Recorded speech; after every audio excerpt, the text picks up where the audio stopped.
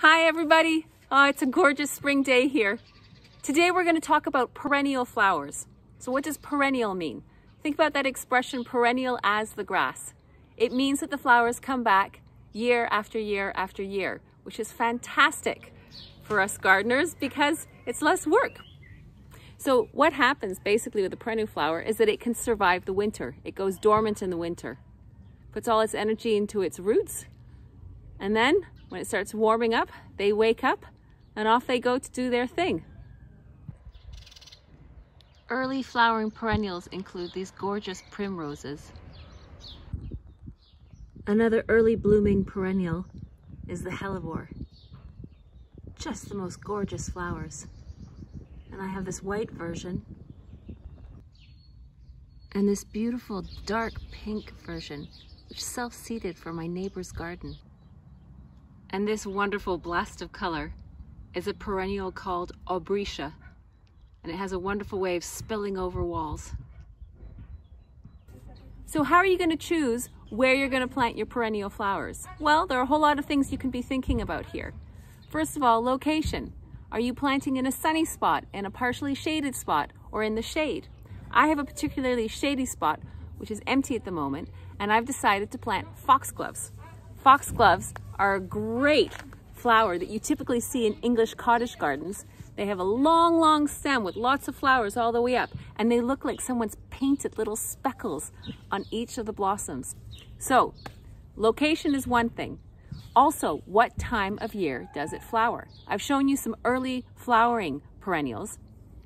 Then there are also other perennials that flower in the summertime, like, well, early summer, there are delphiniums. This is a delphinium, which I absolutely love. It's another kind of flower with a tall stalk and lots of flowers. There's a theme going on, I guess, with my choices this year.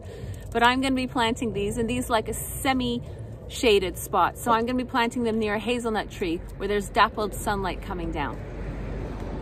All right, so we've got location, time of year that it blossoms, and then you can be thinking about things like what flowers do you actually like? What color palette do you actually like? Do you have a special memory attached to a specific kind of flower? I'm going to be planting this year a whole lot of black-eyed Susans. It's a rudbeckia. It's also called a cone flower. And I love these flowers because they remind me of my dad. Black-eyed Susans are one of his favorite flowers. Also, you can choose a plant because of its flower, the color of its flower, but also maybe for its leaves. I love these leaves. Look at them. Aren't they happy? I just think they're really pretty. They just touch me somehow. I don't know what it is. And this flower is called a lupin. And this one's going to grow 1 meter high. It flowers in the summertime. And it's another one with tall stalks with lots of flowers on it. So there's definitely a theme going on with my choices this year. Then also you can be thinking about the purpose that that particular plant might be serving. So for example, I'm going to be planting monardias, also called bee balm. And these are flowers that attract bees like crazy. So I'm going to be planting them next to my vegetable patch in order to attract pollinators. So in terms of planting your perennial flowers, it's pretty straightforward. You just want to make sure that you've got a hole big enough to accommodate the root ball of your plant. I'm going to plant this delphinium now. I've dug a hole. You're going to gently tip your plant over. I squeeze the pot a little bit. Gently loosen it up so that the roots are going to be able to get in contact easily with the soil. I'm going to water it, and I've also soaked it ahead of time.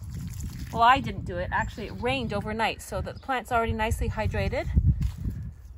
Gently put the soil around it. Press it down a little bit so it's nice firmly in place. And then it's a good idea to water it again just to make sure there are no air pockets left in the soil.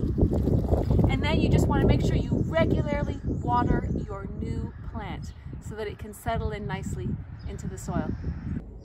So there you go. These are all different kinds of ideas about kinds of perennial flowers that you can be thinking of planting.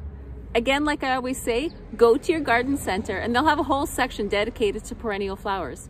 And now is a good time to plant lots of them so that they have time to establish themselves and get ready to blossom and bring some beauty to your garden. Have a happy spring day, everybody.